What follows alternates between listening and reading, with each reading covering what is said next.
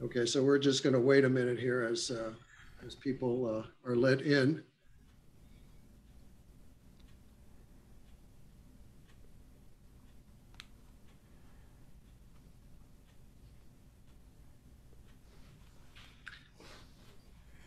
Okay, well, good evening and welcome to PNP Live. I'm Brad Graham, the co-owner of Politics and Prose, along with my wife, Lissa Muscatine.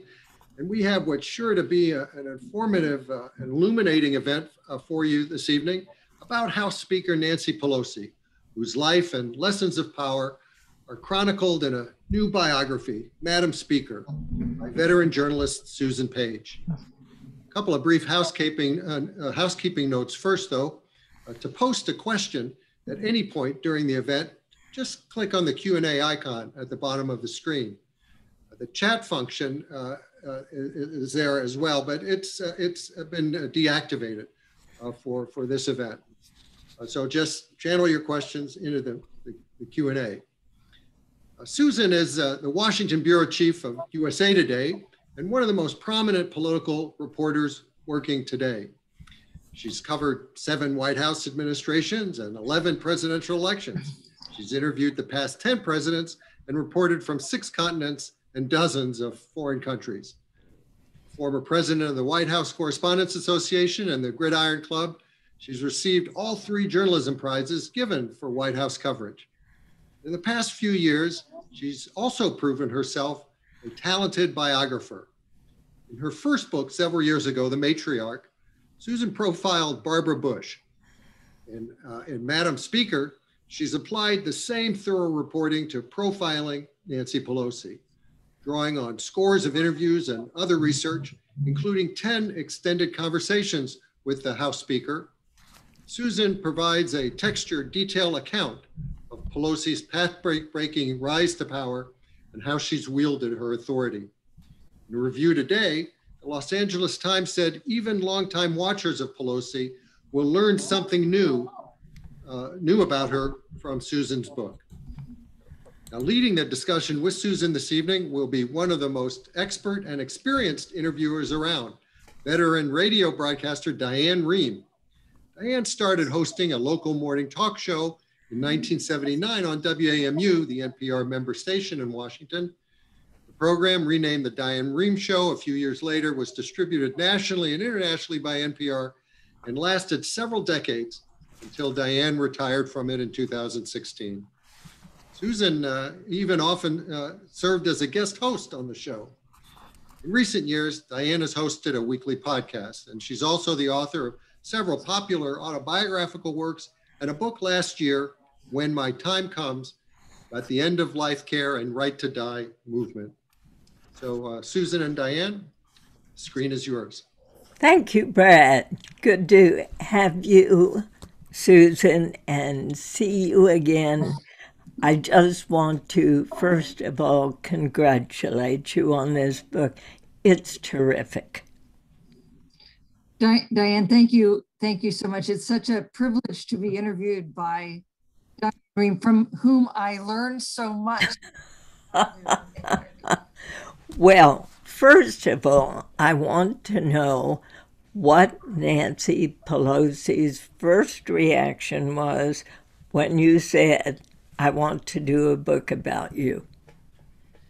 Well, what I said first, not to her directly, but to her deputy chief of staff, was I've signed a contract to do a book about her, and I certainly hope she'll be willing to let me interview her. But the same leap of faith I took with Barbara Bush. I had interviewed Nancy Pelosi a couple times over the years in Washington, never had really covered her on a sort of daily basis. It was so that she agreed first to 1 interview and then in the end to 10 interviews. I've got to tell you, the first interview, she served Dove bars at the beginning of the interview. This is a special treat, dark ice cream coated in dark chocolate. She's a well-known chocoholic. I bite into it and scattered shards of little of chocolate covering all over her carpet. And so I spent the opening of this first interview trying to keep from making it my last interview. And I was grateful that she let me come back and interview her again. But I have to say, in the other 9 interviews, she never again served me any food. But I'll bet she was gracious about what happened. She gave me the look of a mother. Poor thing, poor thing. So I am fascinated about her beginnings, and her father and the extraordinary role her father played in the development of Nancy Pelosi's career. Talk about her dad and the relationship the two had. She was the only girl in this large family. So Tommy D'Alessandro and his wife, Nancy D'Alessandro, had boys in a row. Nancy D'Alessandro was born. The last child, the only girl. You can only imagine how thrilled they must have been for her arrival. One of their sons had died at an early age. So when she was born, there were 5 boys and then Nancy. And the one thing I think maybe people don't understand is how prominent her family was. They were as important in Baltimore as the Kennedy family was in Boston. Their every move was critical. Nancy D'Alessandro's birth in 1940 was all over the newspapers. Why? Because her father was at that point the congressman from Baltimore. And when she was 7, he would be elected the mayor of Baltimore. He was a remarkable, larger than life figure. He was kicked out of elementary school when he was 13, out of the St. Leo's parochial school for various misdeeds. Yeah, there was one misdeed that really got the nuns to say, that's it. What was it?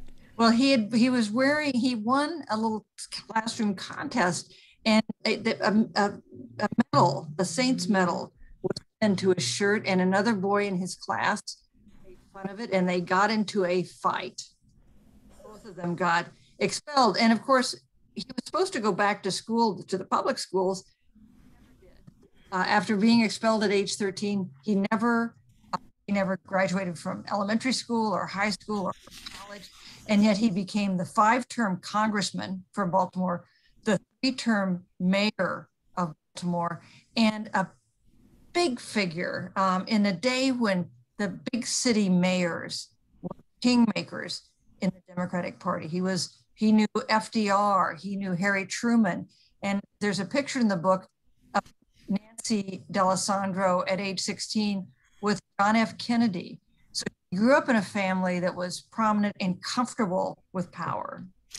You know, in a sense, it reminds me a little bit of Cokie Roberts and the manner in which she grew up, surrounded by politicians all the way through her life. And Nancy Pelosi and her father, how close were they? And just to mention Cokie Roberts, our great friend, Yeah.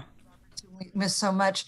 Cokie Roberts' mother, Lindy Boggs, who was herself a pretty remarkable figure, was an important figure in Nancy Pelosi's life. She was an early mentor, and there was a point when Nancy Pelosi was not elected in politics, but working in Democratic politics as an organizer in California. And she told Lindy Boggs that she has gotten this big job and she had this other big job, so maybe she'd give it up so that she wouldn't have 2 big jobs. And Lindy Boggs told her, no man would ever do that. She said, Nancy, know thy power. And that is a motto that Nancy Pelosi has remembered forever. Isn't that wonderful? That's a great story. So, how old was Nancy Pelosi's father when he finally moved out of power?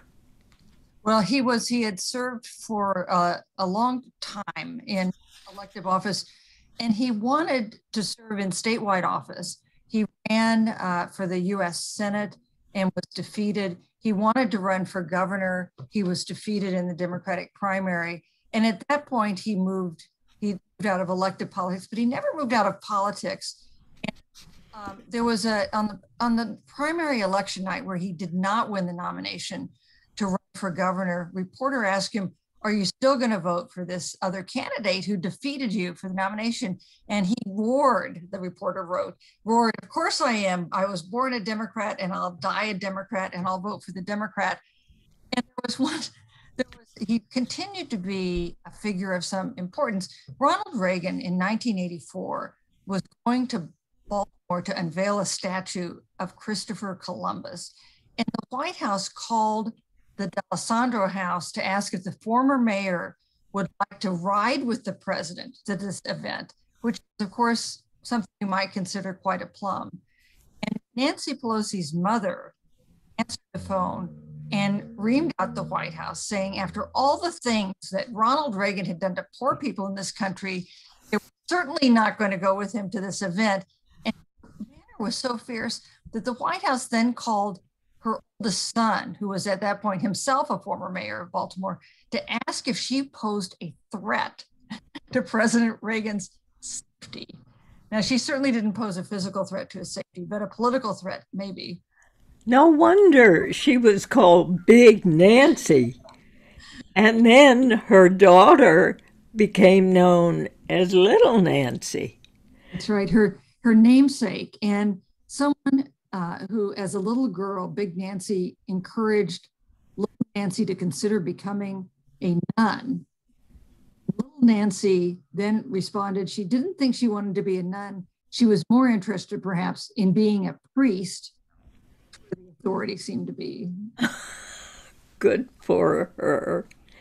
How then did she decide, or did she decide early on that she wanted to follow in her father's footsteps and get involved in politics? Or did her marriage and her own large family change all that? You know, she never saw, for decades, she did not see herself as a possible office holder. But she was never out of politics. She was constantly volunteering, first in New York, where they moved soon after graduating from college. And then when they moved to San Francisco, she became active as a volunteer, eventually as chairman of the State Democratic Party. But it's a very classic story, familiar, I think, to a lot of women of her generation who ran for office, which it was only when another woman said, "You should run for this office," that she really thought about it seriously. Sala Burton, who was representing the San Francisco in Congress, was dying of cancer, a friend of Nancy Pelosi, and encouraged her to run to succeed her, offered her endorsement. It was only at that point that Nancy Pelosi seriously considered running for office. Of course, she ran for office. She won a contest that has one of those wild San Francisco contests with 14 candidates in the first primary, and she has never looked back. I'm sorry to interrupt, Diane and Susan, but Susan, your sound is a little scratchy, and I've been hoping it would correct itself, but it's not. You know, I could put on a headset. Should I do that? Try a headset. Make sure everything else in the house. Try it on the internet. Right. There's nothing else in the house on the internet, but let me put in my headset and we'll just see if that works. Okay. Now, it may take just a minute to pick up. Are you now hearing the headset? Yep. Yeah, hearing. And keep talking a little, Susan, and we'll see if it breaks up. Tell me another story about Nancy's early career. Well, she ran. Here's a little known fact. She won that hotly contested race in California in 1987, thanks in part to Republican votes. She had a big Democratic rival, Harry Britt, who was a member of the San Francisco City Council. And he actually prevailed in the predominantly Democratic precincts. But Nancy Pelosi did okay in those precincts, and she had sent out appeals, campaign appeals, into more Republican precincts on the theory that you may prefer a Republican over a Democrat, but a Democrat is going to win this race. You might as well get a Democrat you like better than this other Democrat. So it is Republicans who got Nancy Pelosi started in office. I want to know about her early relationship with her husband, how they met, and why she was willing to move all the way out to the West Coast, leaving her family in Baltimore, whom she loved dearly. So Nancy Pelosi attended Trinity College, it's now Trinity University in Washington, D.C., and she took a summer class at Georgetown University, where Paul Pelosi was attending school. They had some mutual friends. He showed up at a casual party they were at, and she said, I'm going to go pick up my dry cleaning, my laundry. And he said, oh, pick up mine too. And so she went to the laundry and picked up her laundry and came back, and he said, where's my laundry? And she said, oh, I forgot. And then? But then they had a romance. And after they had both graduated from college, got married, he first went to New York, where he had attended graduate school and had a job. Then he was from San Francisco, and his family was in fact prominent in San Francisco. And there became a point where he was offered a job involving these unfamiliar small companies that were beginning to be established in Silicon Valley. So they moved there, and they have been in San Francisco ever since. You write that she thought that the 2016 election was going to be her farewell to politics, that she was going to do other things that she really wanted to do that did not necessarily involve politics.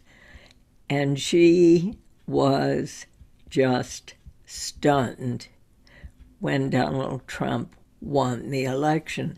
She knew Donald Trump. She had talked to him before. They had had a fairly cordial relationship, at least over the phone. Tell us that story.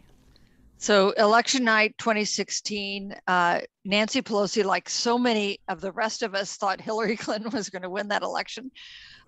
She was calling around to politicians she trusted in key states, including Bob Brady, who was a big Democrat. He was at that point a member of Congress, but more importantly, had run Philadelphia Democratic politics for some time. His first report was pretty good. The second time she talked to him, he was nervous. The third time he said, it's not going to work here in Pennsylvania. And at that point, she knew the election was not going to go the way she thought. She had been making plans to retire if assuming Hillary Clinton would win the White House, would protect Democratic interests and priorities. And she said that while she had actually raised campaign funds from Donald Trump years earlier. They didn't have a real relationship, but she was shocked when he won the White House. And she's told me it was like she felt like she was being kicked by a mule, not metaphorically. She said she physically felt like she was being kicked by a mule that election night. And by the end of election night, she decided she was not going to retire. She was going to stick around. She was going to stand up to this very disruptive American president. And we should recall that he contributed money to Democrats while he was presumably a Democrat before he became a Republican. And then once he won the election, what was their relationship like? Well, the relationship was interesting because, on the one hand, she was standing up to him in their very first White House meeting of President Trump and congressional leaders. He asserted that he had actually won the popular vote because there were so many illegal votes cast on the other side. And she was the one who said that isn't true. That's not a fact.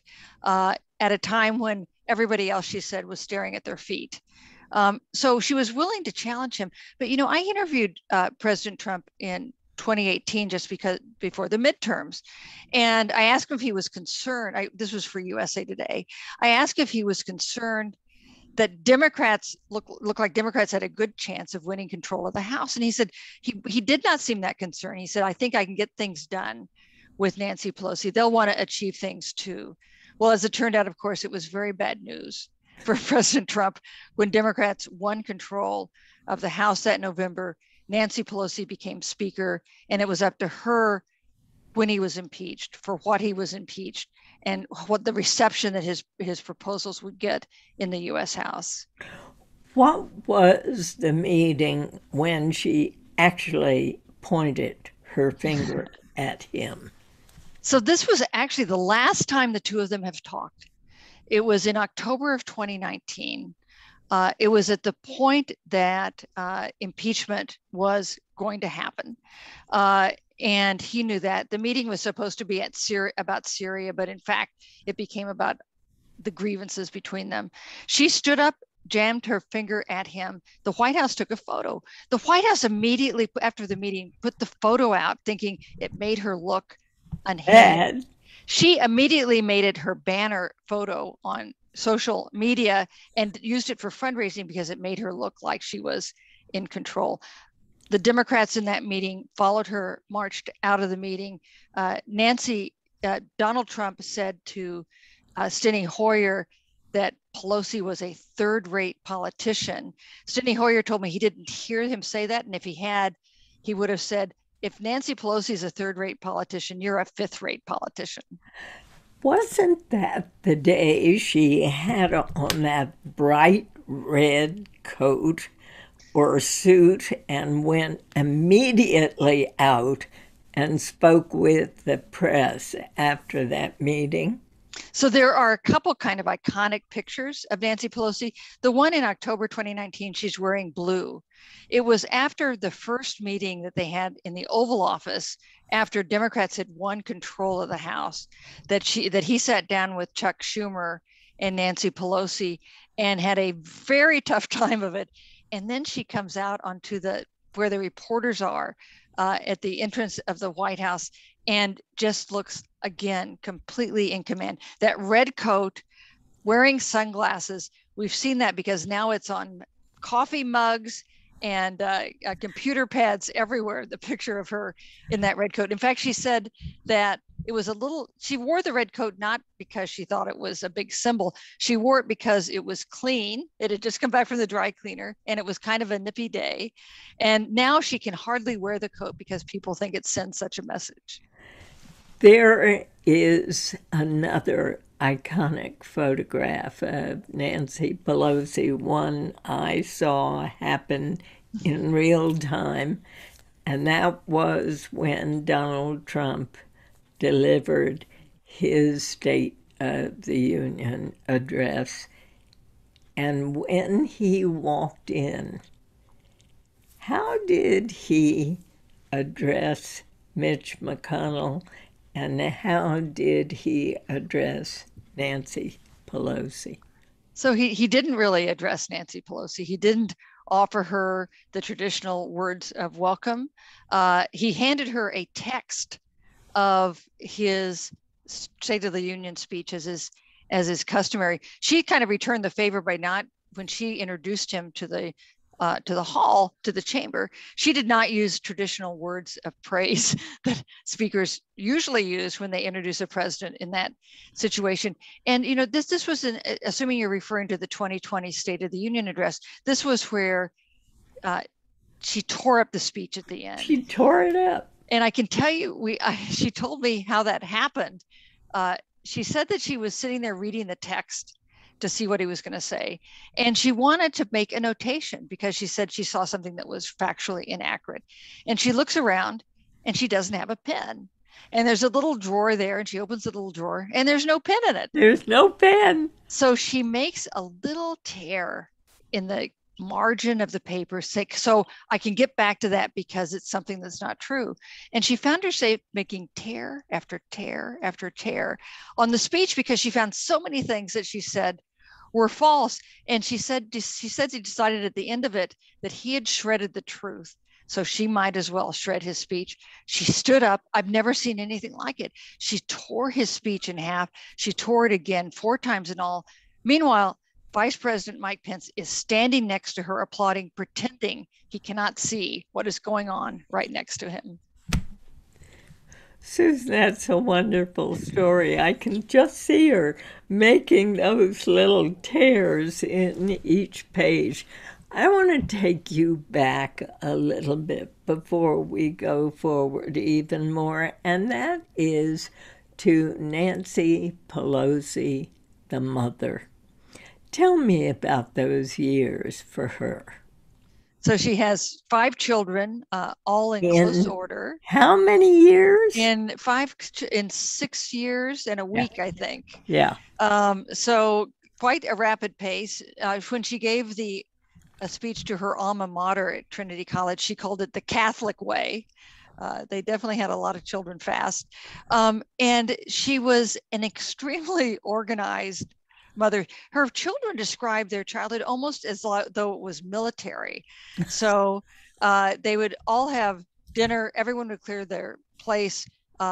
They would lay out their clothes for the next day. They would line up to pack their school lunches, military style. She would run clothes through the washer and the dryer, and then they would have to go in and grab what they wanted from the dryer. She sometimes dressed them in the same color so she could keep track of them. So she had a highly organized operation there, but it was not always under control. I think any mother would sympathize. She said sometimes she would drive the carpool to drive the kids to school, and she would have a coat over her nightgown because she had not managed to get dressed by then. But I mean, it was a way to cope with that number of children. Speaking with the children, did you glean any resentment or backlash? I did not. In fact, the family, to the degree an outsider can tell, seems to be very close. Yeah. And her daughter Christine Pelosi, who is active, the child who is most active politically, active in California Democratic politics, a possible successor to her mother when her mother chooses to retire from the House, told me that it was a way that her mother perfected the art of building coalitions, because with 2 parents and 5 children, sometimes you'd have 3 children on one side and 2 on the other, and sometimes it'd be 4 and 1, and that she perfected the ability to figure out what it was people really wanted and get them to some unified conclusion. And those are, of course, exactly the skills you need when you're a congressional leader. However, how effective is she as a campaigner? Well, she's a great fundraiser. She's raised more money than any previous congressional leader, huge amounts of money. She is not a great speaker. She's not an orator. She's not an inspirational speaker. Her skill is not in the kind of back and forth of the Sunday morning shows, the Sunday morning TV shows. She does a lot of those interviews, but it's not really what she excels at. She excels at the inside game of politics. She has learned some of the outside game of politics. In that way, she's more like her mother, who was an organizer, than she is like her father, who was a very big public figure. Huh. And how old were her mother and father when they died? Well, her father died, so that's a good question, and I'm not sure I know the answer. They both lived pretty full lives well after he had retired from politics. And her mother died just a couple years ago, very proud of her daughter and very interested in advancement of women in Washington. Her mother in Baltimore would tear out articles about women getting big appointments, the first woman to be appointed this or the first woman elected that. And she would send them to her daughter, Nancy Pelosi, with notes saying, tell them good luck from me. But do you really think her mother saw her daughter's future in politics? Well, one of her classmates, one of Nancy D'Alessandro's classmates, told me that because Nancy had been born as the seventh child, the first daughter, that she thinks that Big Nancy had made a deal with God, that if God would just give her a daughter, she would make the daughter a nun. Hence the encouragement to Nancy, her daughter Nancy, to little Nancy, to become a nun. I think her mother was really a woman ahead of her time. She was ambitious and smart and kind of restless. When she got out of high school, she worked as an auctioneer. That is a very untraditional job for a girl who has just graduated from Catholic girls high school. She very much wanted to go to law school, and she tried hard. When she had 6 kids at home, she enrolled in law school at night, but then soon 3 of her boys got sick. She had to stay home. That ambition was never realized. Now, we've got lots of questions coming in, but before we go to them, I want to ask you, after she got elected to the House, how did she become Democratic whip in 2011, a spot that everybody thought was going to go to Steny Hoyer of Maryland? Yes, interesting. The title of the book, I went through a couple titles, but the title that stuck is Nancy Pelosi and the Lessons of Power.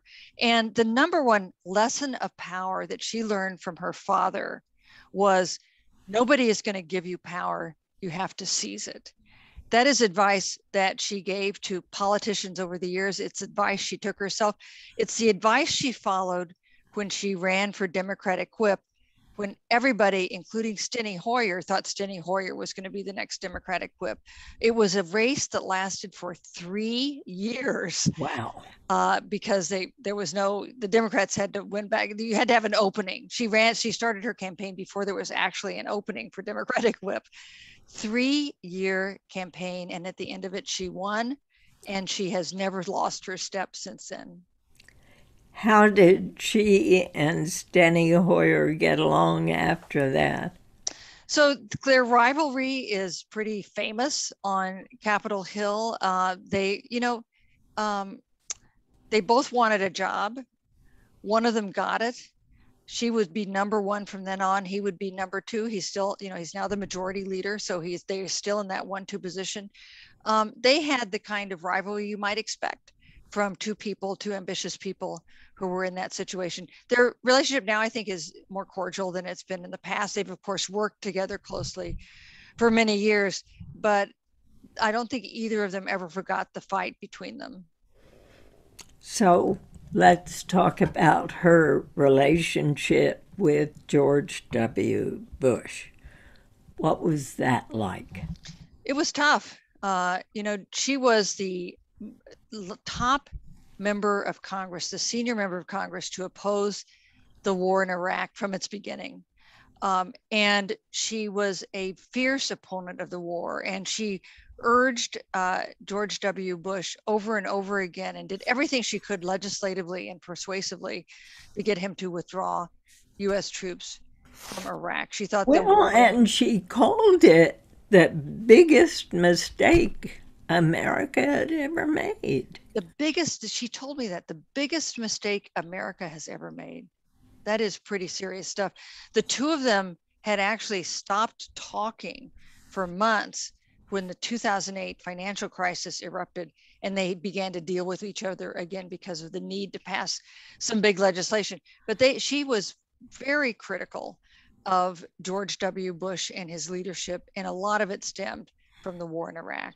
And is that what made her a lightning rod for the right? Well, she's a pretty liberal Democrat. Yeah. And Republicans found they could raise a lot of money by demonizing Nancy Pelosi. And they did. And they did. San Francisco liberal, they called her. She said she thought that was, I think, some degree she was easy to demonize because she's female. We know that in politics, sometimes women are easier to demonize. She also was liberal, and she had one of her causes at the very beginning of her career was dealing with HIV/AIDS, and she thought there might be some overtones of that in the characterization that Republicans gave her as being out of the mainstream or not consistent with American values. And when Barack Obama came in, she was enormously proud of getting the Health Care Act passed. Yes, and deserved a lot of the credit for getting it passed. There was a She was annoyed. She was annoyed that Barack Obama did not give her the credit she deserved for that. And she was annoyed that she never complained to me about Obama himself, but about the White House not giving her the credit she deserved, which she clearly did deserve. I have to tell you, when I interviewed President Obama for the book, he gave her a lot of credit and said it would not have passed without her. And actually, even at the time it passed, I interviewed Hillary Clinton for the book as well. She said that when the Affordable Care Act passed, she was traveling abroad. She called President Obama to congratulate him. And that night, Obama said to her, "The person you should thank for this is Nancy Pelosi." Ah, finally. All right, let's see what people would like to know. First question from RJ. How would you describe the relationship Nancy Pelosi has with President Biden so far?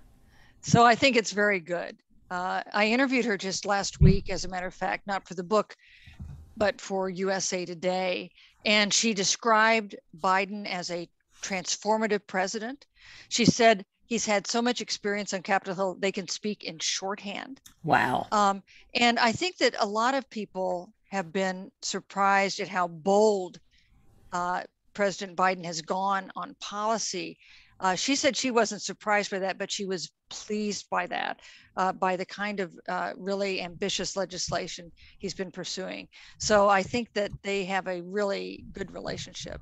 And on the other hand, how would you describe the relationship between Speaker Pelosi and Senator McConnell? What did you learn about their relationship in writing the book? So she told me that Mitch McConnell, of course, they're on policy grounds, they are constantly at odds because Mitch McConnell's a conservative Republican and she's a liberal Democrat. But she said that she criticized Mitch McConnell for not standing up to Donald Trump on issues that involve democratic principles. She said he was an enabler of some of the evil of the Trump era. And they had one particular dispute that had not been previously reported. Now, Nancy Pelosi didn't tell me about this, but I have two sources who did tell me about it. Pelosi went to Mitch McConnell and said, when Ruth Bader Ginsburg died, and said, "I would like her to lie in state in the rotunda as a sign of respect for her work on equal rights and her service on the Supreme Court."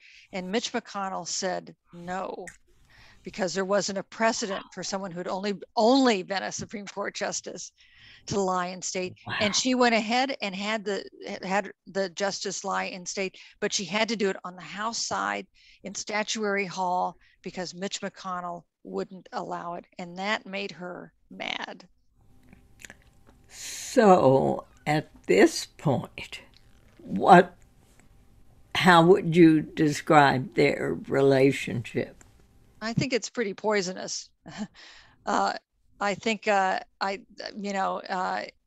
don't. There's not a lot of bipartisanship going on Capitol Hill. Yeah. And I think they do not have the relationship that's going to make that easier. She got along pretty well with John Boehner, the Republican leader in the House. She has gotten along with some Republicans. She had a lot of respect for John McCain, but I think she and Mitch McConnell are just really at loggerheads.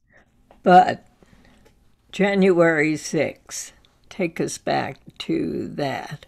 And what happened on that day, and where Nancy Pelosi was, and the comments that Mitch McConnell made after that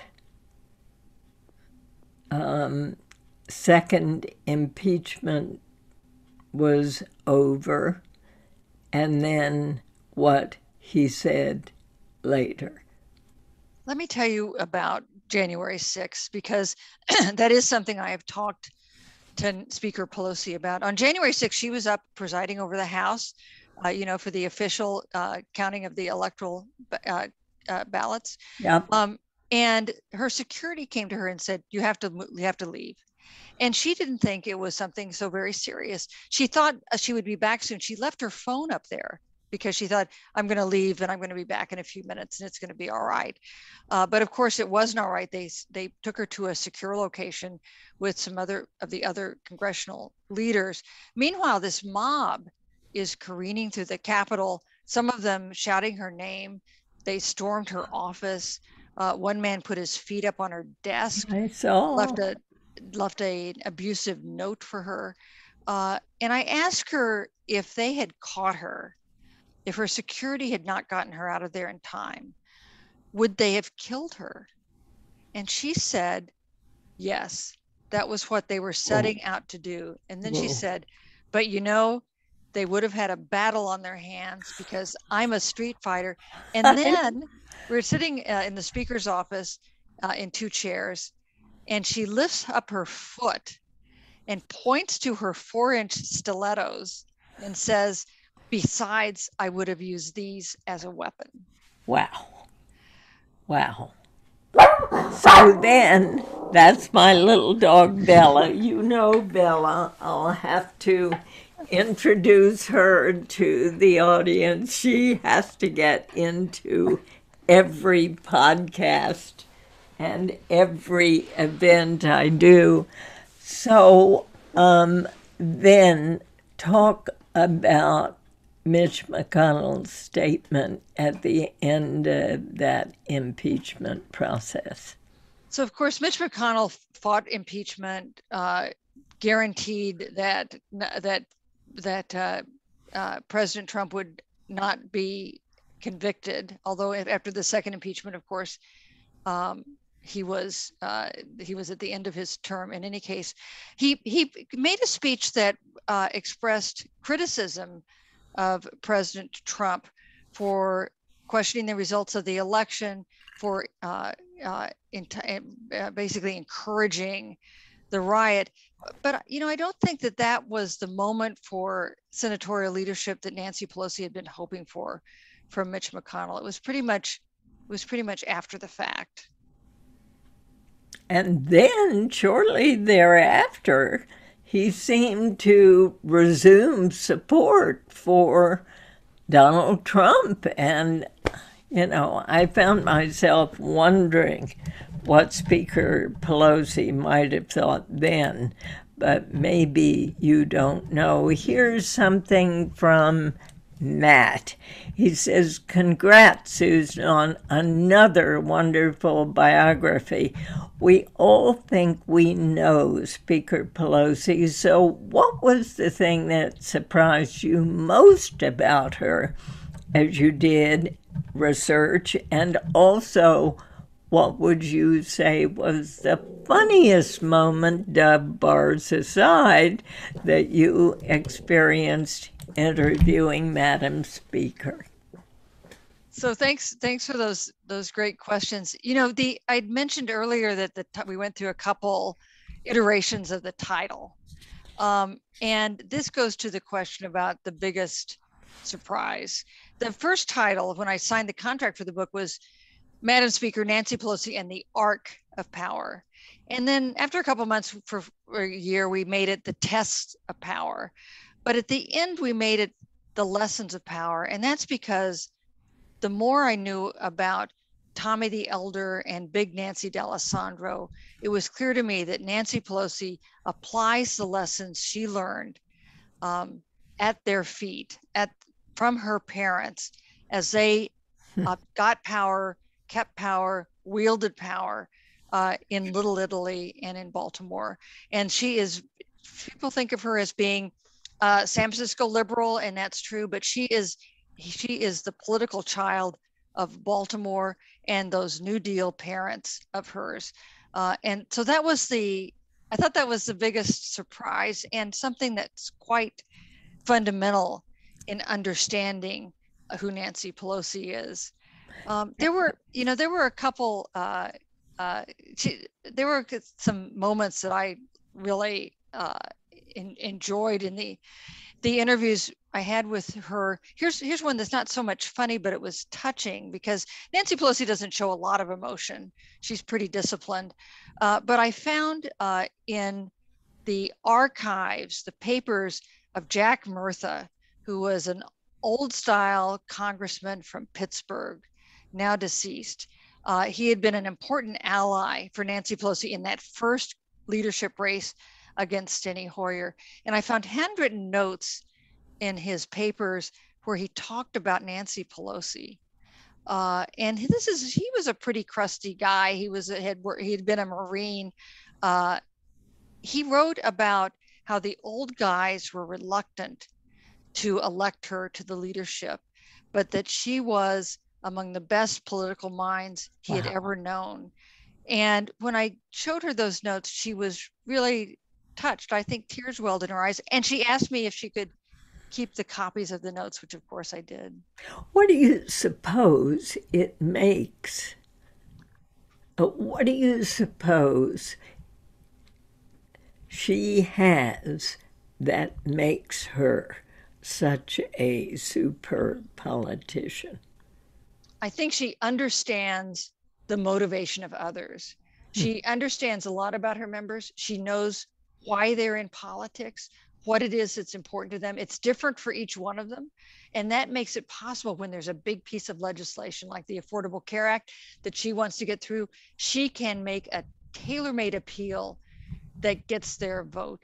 And that goes back, I think, to some of the training she got as a mother herself, where you're trying to get 5 kids to do what you want them to do. You figure out how you're going to move them from point A to point B, and then you do it. And it's very much like that being a congressional leader. Another question. What would she consider her greatest personal disappointment? That's interesting question, because she never expresses regret. She doesn't acknowledge mistakes, and she doesn't express a regret. She and Barack Obama pushed through a climate change bill in that first Congress after he was elected. And it was controversial. She had to really twist arms. It didn't go anywhere in the Senate. So it turned out to be an exercise in futility. It cost Democrats seats in the midterm election because people from districts in Pennsylvania and Ohio had voted for it at her behest and then lost. That was one of the reasons that they lost seats. And I think that might be something she regrets, although I have to concede that I did not get her to admit that was something she regrets. Susan, pardon me, what about her relationship with Alexandria Ocasio-Cortez? They had a rift, and you interviewed the speaker shortly after that rift occurred. They had a huge rift in 2019 when the Alexandria Ocasio-Cortez and the 3 other members of the squad defected from Democrats on an important vote on an immigration bill. And that started some very public back and forth between them. And it culminated in an angry meeting of the House Democratic Caucus, a closed meeting. And I happened to be interviewing her that afternoon. And she was wound up. She doesn't really get agitated, but she was wound up in the interview. And I asked her about her relationship with AOC. And first she said there wasn't anything to ask about, and she acted annoyed at the question. But then she said that there are people who come to Washington to take holy pictures, like they're pious and pure. And there are people who come to Washington to do things and legislate. And she indicated that she put the squad in that first category, and that was not praise from Nancy Pelosi. You know, that said, I think you have to say there's some similarities between the two of them, and especially between a young Nancy Pelosi and AOC today. Disruptive politicians willing to challenge the establishment, not necessarily paying all that much attention to seniority, standing up for liberal causes. Nancy Pelosi told me there was a point that she saw some of herself in AOC, and that there was a point when she was an organizer that she couldn't understand why politicians would make these compromises. But of course, now she does. Of course she does. Here's a question from Marianne, who says, please talk about the speaker's clothing style and her husband's role in it. Is it true he chooses her designer suits? So I don't think Paul Pelosi chooses everything Nancy Pelosi wears, but I think that I was told that even when their kids were young, he would do a lot of the shopping for them. Really? And that for her as well, he sometimes picks out clothes he thinks she will like. You know, she dresses beautifully, classically, in designer clothes, in beautiful colors, simple styles, very unfussy. But I don't think that she cares that much about her clothes. I mean, it's funny, she dresses beautifully, but she wears the same clothes over and over again, like most of us do. And I think it's not top of mind for her, what she's wearing. Don't you think color is top of mind for her? Well, yes, I think she does pay attention to color, and the colors she wears are beautiful. And look good on her. And she's worn, you know, now in this past terrible year, she very early on began to wear beautiful masks, right? Masks of beautiful prints. There's a boutique in Virginia, in suburban Virginia, where she's gotten a lot of them. And she's made a little bit of a statement, I think, with her mask, especially at a time when President Trump was refusing to wear a mask. Nancy Pelosi early on made a point of wearing a mask, as she does to this day. So what do you see as her role now as she leads the House Democrats, who are themselves more than a little divided? How is she dealing with that? How is she dealing with the kinds of instincts that those on the far left have with those who are more moderate? How is she dealing with, I don't know, the likes of, I'm not going to mention any names, but how is she dealing with it? So this is what she's been dealing with for some time, right? Since she began the speakership in 2018, there are about 2 to 3 dozen members who won districts that Trump carried. And there are very liberal members of Congress who really want to be bolder, want to do the Green New Deal and Medicare for all. And she's managed to hold them together. It's really a sign of her skill as a leader that the Democrats have not fractured. And of course, very important now, because at the moment, she can only lose 2 Democratic votes. Right. And get something through. That is the narrowest of margins in modern times for any majority. And so it's a test of her skill, although it's also a fact that Democrats realize there is no room for factions if they in fact want to get something through. She got through that big COVID relief bill. Now the big infrastructure bill is going to come up. That'll be another test of her ability to thread that needle, but it is something that she has experience doing. Do you think she'll stay on beyond the 22 election should she win re-election? So she did not tell me this, but it's my judgment that this will be her last term.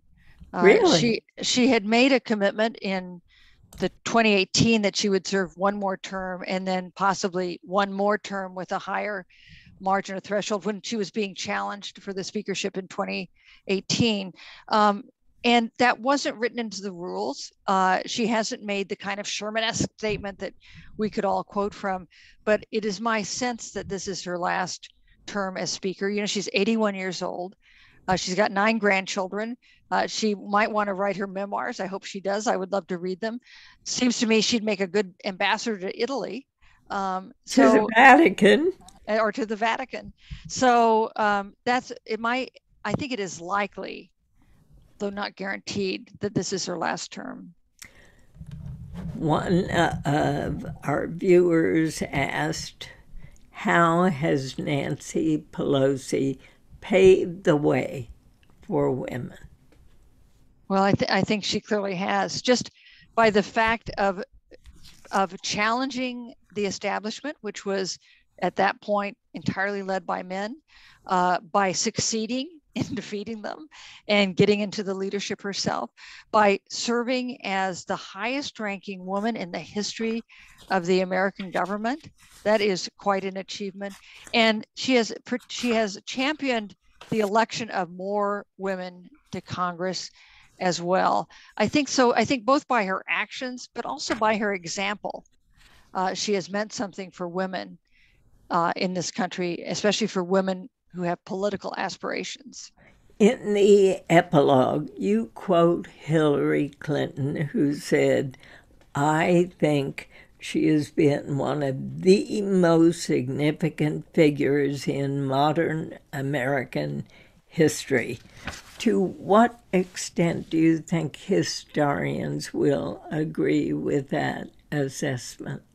Well, I think, and I tried to interview congressional historians for the book, including your good friend Norm Ornstein, who of course knows a lot about Congress. I think the consensus of scholars is that she is the most consequential Speaker of the House since Sam Rayburn, the most consequential Speaker of the House in modern times.